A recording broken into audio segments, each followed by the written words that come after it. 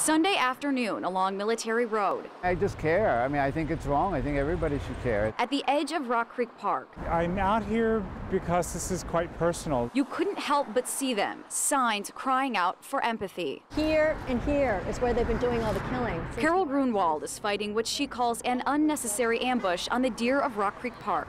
I find it outrageous that the animals that are in our neighborhood are being attacked in this way. I love getting to see them. It's such a joy. For nearly 3 months, the National Park Service will deploy sharpshooters at night, targeting a deer population on the rise. But protesters here and those that hawk their support say there are other methods. It's not through killing. Don't kill deer!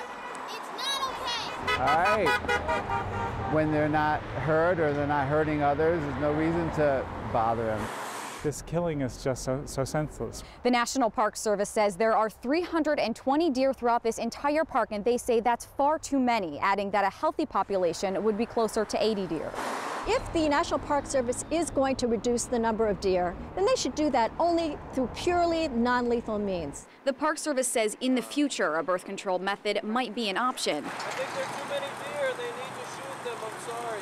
But a controlled hunt now is the only way to reduce the population quickly. We need to find ways to control their population, but I'm not sure that shooting them in this nice parkland is the best approach. Oh dear.